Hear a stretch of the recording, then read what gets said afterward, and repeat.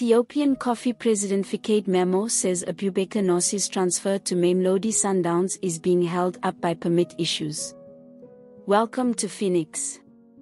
Ethiopian Coffee President Fikade Memo says Abubakar Nossi's transfer to Mamelodi Sundowns is being held up by permit issues.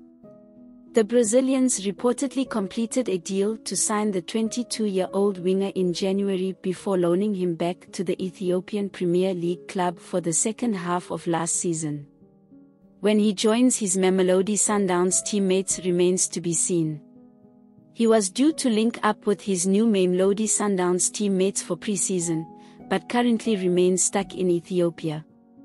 Memo told Kickoff, Abubakar remains here in Addis Ababa up to now, and the reason given is that they are processing the work permit. With us, all financial-related matters due to us have been completed and the player is no longer ours anymore, even though he is still here in Addis Ababa. I suppose this work permit is being done by Mamelodi Sundowns because I don't know how these things are done in South Africa. Memo added, I have no doubt that he will excel in South Africa because he will now be exposed to better facilities there, even though he will be playing in a club with better facilities. I hope he will adapt to the environment in South Africa. Whether he arrives in time for the start of the 2022-23 season remains to be seen. Thanks for watching.